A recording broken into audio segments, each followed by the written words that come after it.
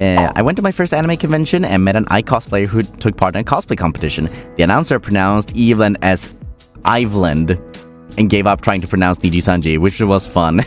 It does happen sometimes. Not a lot of people know how to pronounce my name or Nijisanji, and hey, I shouldn't really be saying anything because Lord knows I don't know how to pronounce things either. Or as a certain someone says, like at least it didn't say Ike Eveland. I think it was like at the start of April.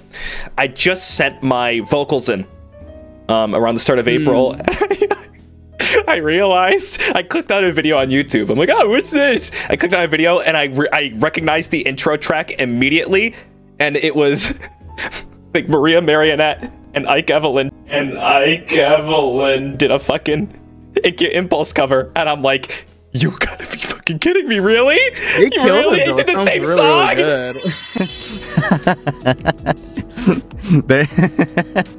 By the way, which is a totally valid way of saying my name. Don't worry, like I'm not trying to throw any shade here.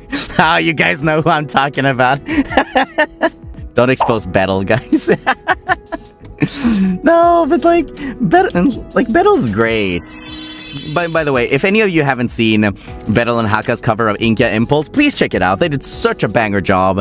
I think that's Bettel's first cover, actually, so big props on releasing your first cover. I hope there's many more to come, because it was banger. Hakka is always being an absolute beast with the vocals, killing it with the high notes and the screams.